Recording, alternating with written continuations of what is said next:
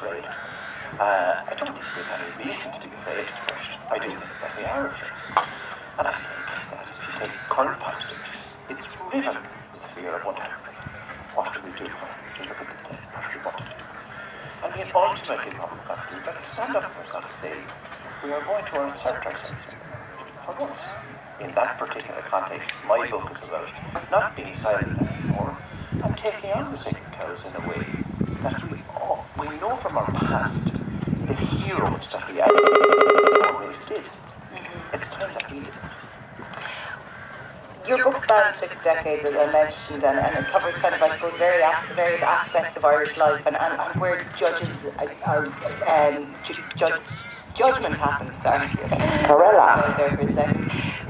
In terms of where we are now, It's the 4-year-old chestnut mare by Hareliquin Carel. And I don't think we're under that same stranglehold because of all the revelations and reports over the last 15, 20 years. Do you think we still have a long way to go in terms of complete liberation from the church, say, using it as a specific example? Oh my goodness, Mary, but if I may just bring you back there, we are still on Do you think young people are, though? Say, we're still affected. Let me put it like this.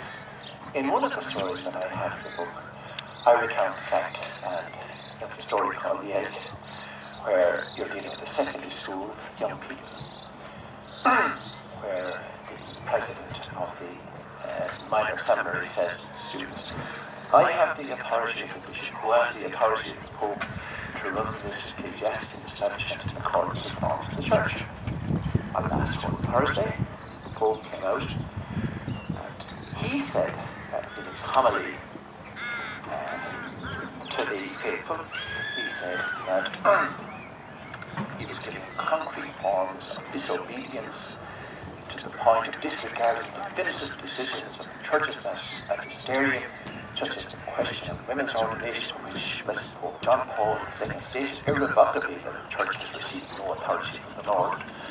And on about disobedience, and if you look at Clover, RTE, and all the rest of them, which have been admonished to observe certain norms of behavior and whatever.